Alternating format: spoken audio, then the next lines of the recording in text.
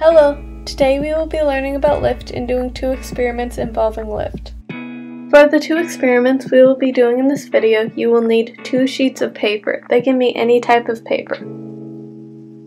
First, make a hypothesis. What do you think will happen when you hold 2 pieces of paper in front of you and blow between them? Will they move apart or together? Blow the 2 pieces of paper together. Observe what happens when you blow in between the 2 papers. Was your hypothesis correct? We will explore why this happened later in the video. Lift is one of the 4 forces of flight. Lift is the force that acts at a right angle to the direction of motion through the air.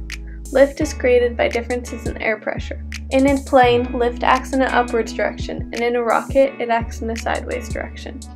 In a plane, lift helps the plane stay afloat in the air, and in a rocket, lift is used to stabilize and control the direction of flight. Hold 1 sheet of paper in front of you the long way, hanging down towards the ground, and blow above the sheet of paper. Watch what happens.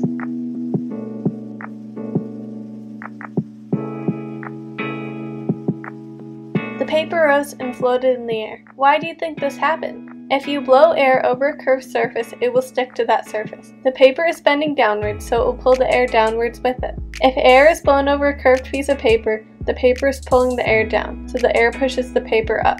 This is similar to airplane wings. The wings push the air downwards, so the air pushes them back up. When you blow air over a piece of paper, it is lifted, and lift on a plane works in a similar way.